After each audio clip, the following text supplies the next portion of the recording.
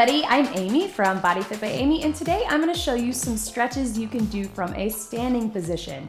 So these are static stretches, meaning we get in the position of the stretch and we hold for at least 20 to 30 seconds. So these are great to do after a workout, but certainly I would always encourage you to be getting stretches throughout your day, especially since these are standing stretches. These are great ones to do when you take a little break from work or when you get up in the morning or before you go to bed. So try to get some flexibility training throughout your day and not just during your workouts. Okay, so the first stretches we're gonna do, we're just gonna take a big reach up. And for the purposes of today, we're not gonna hold it for the 20 to 30 seconds because I just want to be able to show them to you quickly, but on your own, please hold at least 20 to 30, if not longer. Longer is better.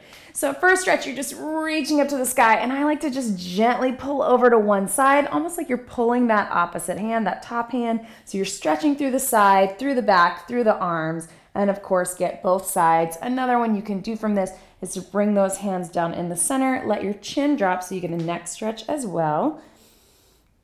And then also taking the thumbs to the back, you can either just push in the back, opening up the chest, stretching through the biceps, or grab behind.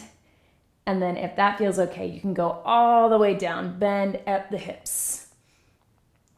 So another great stretch I like to do from the standing position is just to take my feet a little bit wider than shoulder width, bend my knees, and then just roll the shoulder forward. So we're stretching through the back and the shoulder. I'm gonna look over my opposite shoulder. That's a good one. And again, of course, getting both sides. So the advantages to this, I'm also pushing out on those hips, so I get a little hip, groin, inner thigh stretch as well.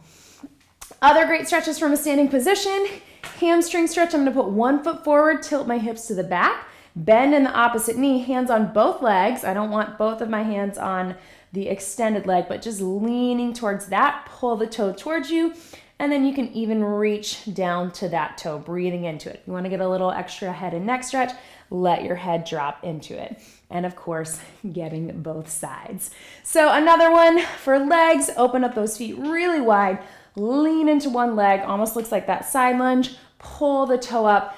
Up to you if you want to get really low to get more of a stretch, or here. And sometimes I pair this with just taking the arms across so we get a little arm stretch as well. So a couple things on the wall. These are great stretches, again, if you need a break from your desk or you've been driving, all those things that we do that bring our shoulders forward, make us tighten our upper body. Just find a place on the wall, and we're going to put our fingertips to the back. So I'm going to show you here. Fingertips to the back, and then we're gonna look over the opposite shoulder. So my arm is nice and straight, and you'll feel it all the way through the bicep, all the way through the chest, all the way through the neck, looking here. And if you don't feel it, you can walk forward a little bit and look even more. So that is such a good stretch for the upper body.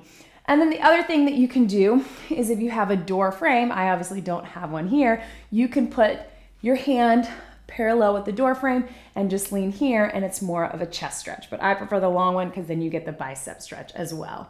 So those are just a few quick stretches that you can do from a standing position. Again, you can get them at any time during the day. There's tons more, but I don't want to overload you in one video. But these are great stretches to do at the end of the workout or throughout your day.